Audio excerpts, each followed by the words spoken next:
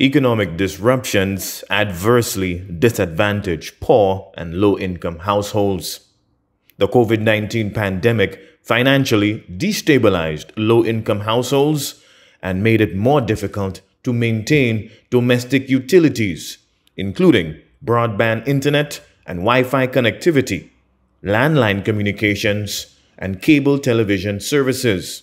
Prime Minister Honorable Philip J. Pierre and the Cabinet of Ministers remain committed to poverty reduction and ensuring vulnerable households have equitable access to important commercial services. Honoring his pledge to put people first, the Government of Saint Lucia, led by Honorable Pierre, has successfully leveraged its relationship with telecommunications provider and key corporate partner Flow to provide vulnerable households with reliable and low-cost ICT services through its Home Communications Relief Bundle. So this 5,000 households and this program this morning is just part of the government's commitment to putting people first and the government's commitment to helping people of lesser means. The government is not made up of men and women who were in the higher income groups. And we thank the public of Saint Lucia for the opportunity given to represent them. And our job and my commitment as Prime Minister is to improve the quality of life of the people of Saint Lucia. And that gesture, with the support of Flo, who have been with us in Saint Lucia for quite a while. Flo has come in different names. Cable and Wireless, what else? Cable and Wireless, Lime, and now it's Flo. But they have been consistent in the supply of service to Saint Lucia, and I'm happy with what they are doing now. And again, on behalf of the government of Saint Lucia, I want to thank them and say to the senior minister, he did tell me that he would have pushed a little bit, and he succeeded. That's why we are all dressed in blue this morning. So, thank you very much, Flo. The official signing ceremony to initiate Flo's Home Communications Relief Bundle was held on July 15th.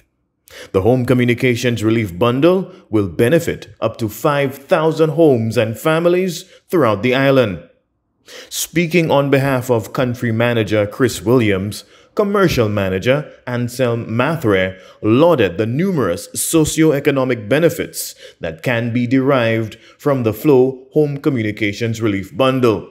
I assure you, today caps an almost 3-year journey. And that's an event he would not have wanted to miss.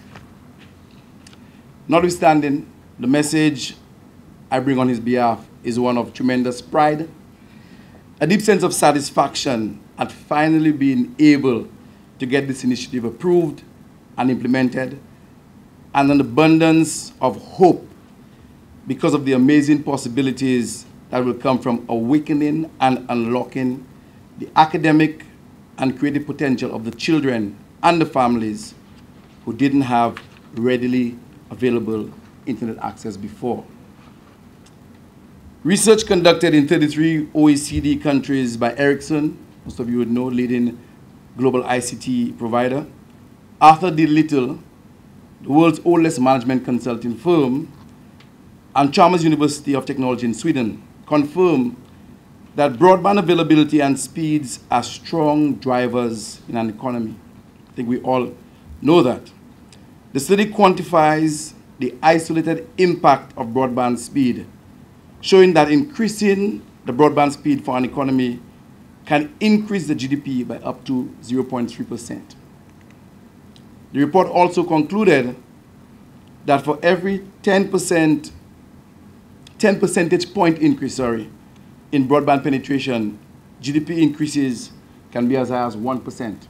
Senior Minister with responsibility for telecommunications, Honorable Stephenson King and his team successfully negotiated faster broadband speeds without increasing the initial $20 monthly cost of the Flow Home Communications Relief Bundle.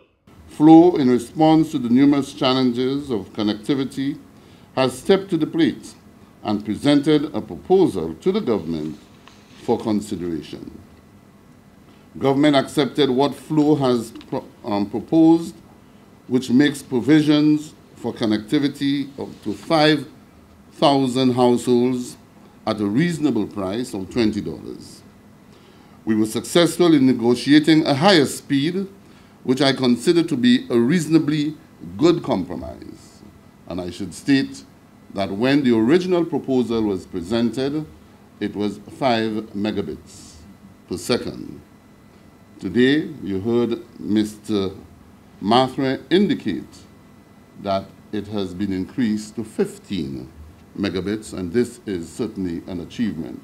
And Prime Minister, I did promise you that by the time the negotiations were over, I'm hoping that we can get to 15, and Flow has flowed and delivered. From the Office of the Prime Minister, Rihani Isidore.